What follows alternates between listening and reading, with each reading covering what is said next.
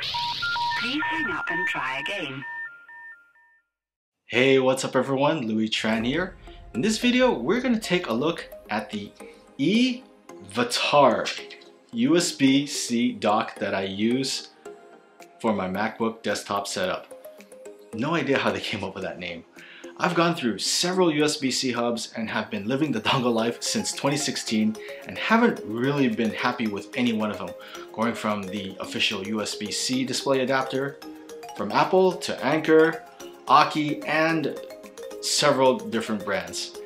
I have a 3440 by 1440 100Hz 35-inch gaming display, and none of these have really been able to fully utilize high refresh rates using HDMI. So of course the recommendation is to use a USB-C to DisplayPort adapter such as this one.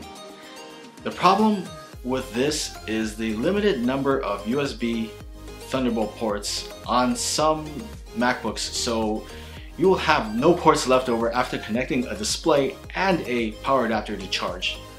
So the solution to that is to get a hub with a display port and power delivery port, so you will be able to drive a display and charge the MacBook at the same time. The problem with these, in my experience, is that they've been pretty flaky, and believe me, I've gone through a lot of these and there's some weird issue with flickering, audio stops working, the Mac refused to wake. It can never be perfect. Now, this is a personal thing and it's just how I have my setup, which is a vertical stand to the side of my PC. The dongle setup just looks really janky and it's a pain when I want to connect a USB device. Sure, if I had the Mac on my desk, then it would be a different story, but I really don't want my laptop set up that way. Now comes the E-Vatar USB C Hub. I picked this up a month ago just because, you know, it popped up on my Amazon feed, so of course I fell for the trap and ordered one after reading that it had some decent reviews. I know there are variations of this hub that look exactly the same, but with a different name. But this is the version that I've purchased and have tested. Out of the box, you get the hub and the dual USB-C cables and nothing else. You need to use your existing power adapter, which isn't a deal breaker for me, but could be an annoyance for anybody needing to fork out some extra money for a power brick and cable. Also, keep in mind that this hub needs 2 USB-C ports on your MacBook, and the cable looks like it's specifically for the MacBook Air and the Pro, so if you have another brand laptop, you need to look elsewhere.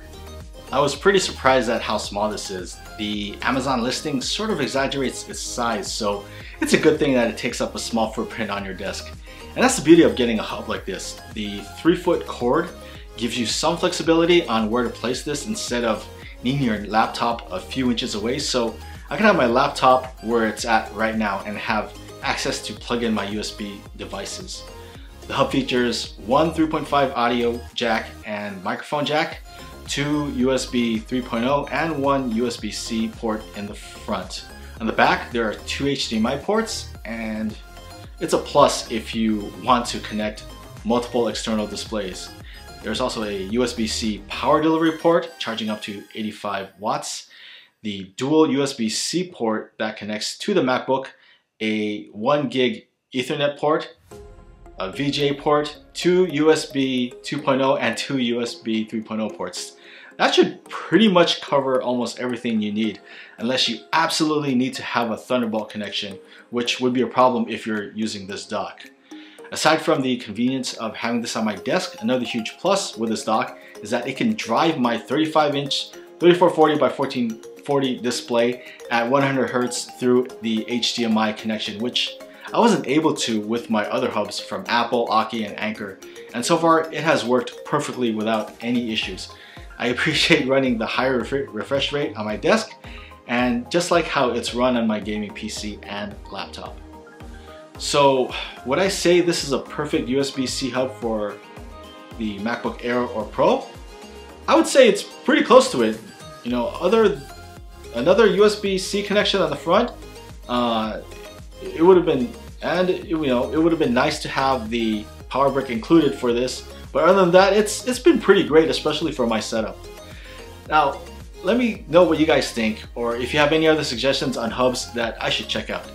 Thanks for watching, and I will see you in the next video.